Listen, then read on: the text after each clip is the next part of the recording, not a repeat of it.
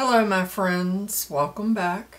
Today we are discussing 10 things to stop doing when you turn 50 or 60 or 70. Hey howdy, hey y'all. If you're new here, my name is Leanna, and at almost 60 years old, it is my passion to help you be more confident, find your self-worth, show yourself some self-love. And normally I do that through the magic and power of makeup. But today we're going to discuss the things that we need to stop doing.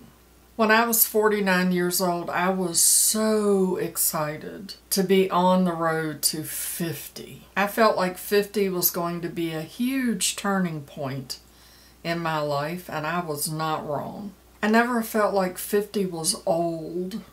I mean, I thought 50 was old when I was 20, but I didn't feel like 50 was old.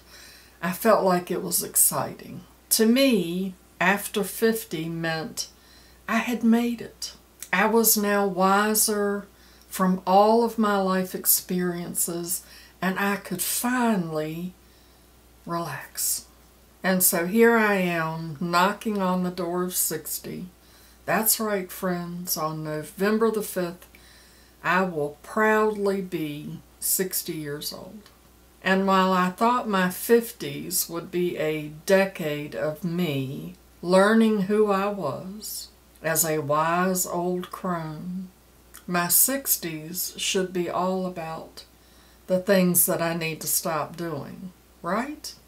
So let's get into this list of things that we need to stop doing. Number 1, stop thinking it's too late. It's never too late to do anything. That old saying that you can do anything you want to do if you put your mind to it is so true. The only thing holding you back from doing anything you want to do is you. You have the ability to do anything you want to do in your life, or make any changes that you feel necessary in your life, all the way up until you take your very last breath. Number 2, stop rejecting yourself. We will often reject ourselves in order to avoid being rejected by others. Rejecting yourself is prioritizing the opinions of others over your own, avoiding opportunities out of fear of failure. Self-rejection can lead to people-pleasing, just like during a flight where you have to put the oxygen on yourself first before you can help someone else. You need to make yourself happy first. Choose you.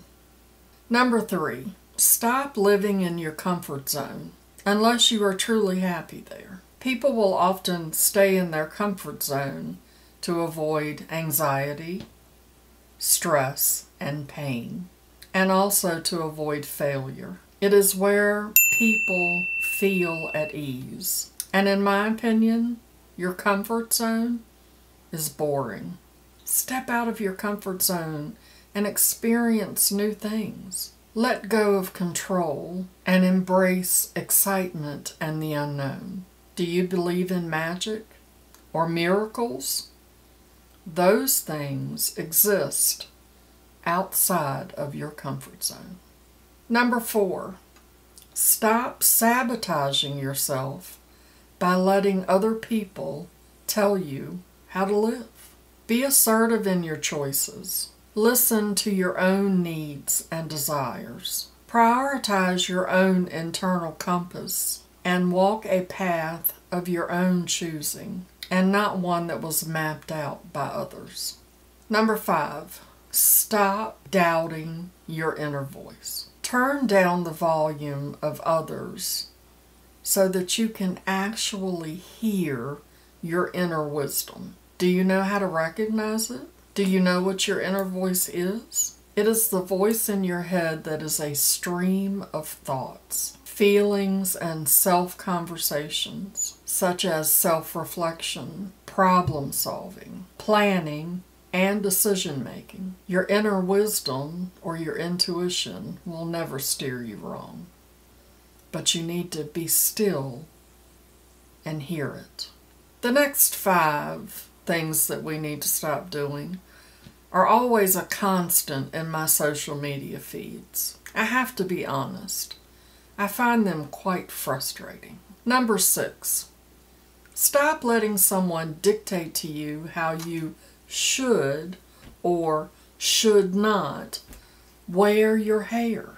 At one point in my life, I was told that I could not dye my hair purple, that if I did, that I would lose my job. Well, my hair is purple, and this year is the 10th year that I have been at that same job.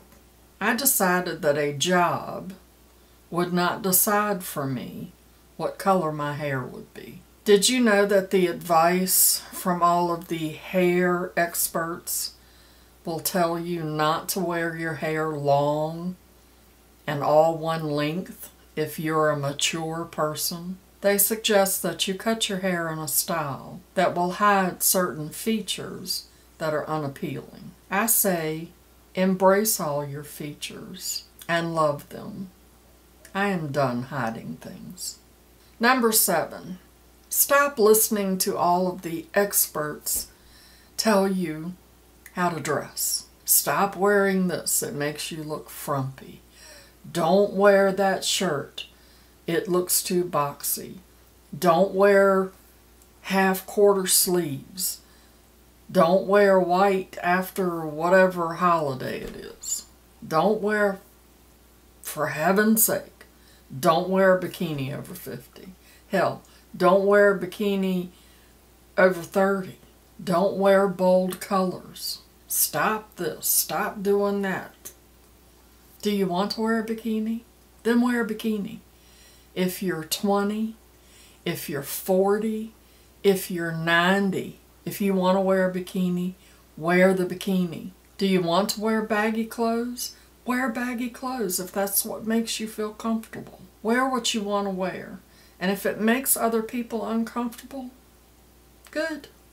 Number 8, stop letting beauty gurus tell you to update your makeup look from the 1980s.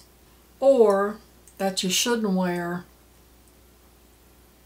bold lipstick or red lipstick. You know, my grandmother wore red lipstick.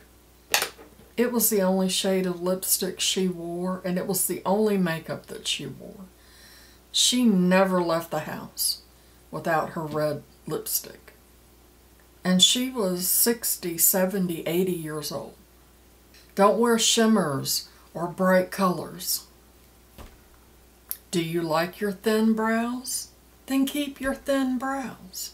Do you love the makeup application method that you use, that you've been using since you were 16? Then continue to do that. Wear your bold colors. Wear your shimmers. Or wear no makeup at all. Number 9, stop comparing yourself to others. Comparison truly is the thief of joy. Don't compare your clothes. Don't compare your house. Don't compare your lifestyle. Don't compare any of these things. Build your life and your style in a way that makes you happy. Remember, not everything you see on social media is real. People like to make you think that everything in their world is perfect, but it is not. Set a goal for where you want to be in your life. Chart your progress. That should be your only comparison. And finally, number 10, stop judging people who are different from you. In my humble opinion, the best way for us to fully accept ourselves is by accepting those who are different from us. I would imagine that this would go without saying, But I'm not talking about accepting other people's bad habits or their anger or abuse. I'm talking about the things about them that are different, their beliefs, such as religion or politics, who they choose to love, how they dress, what color their hair is, if their face is completely covered in tattoos, if they have a lot of piercings on their face. All of those things do not give you any indication of their heart. It is true that you cannot judge a book by its cover.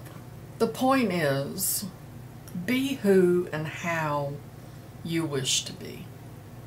Don't let other people dictate to you what you should or should not do. Love yourself exactly for who you are. Accept that we are all beautifully imperfect and that our imperfections are what make us special and unique. Sometimes it's not always about our achievements, but what we let go of. And as an aside, you don't have to listen to me either. Okay. Love you, bye.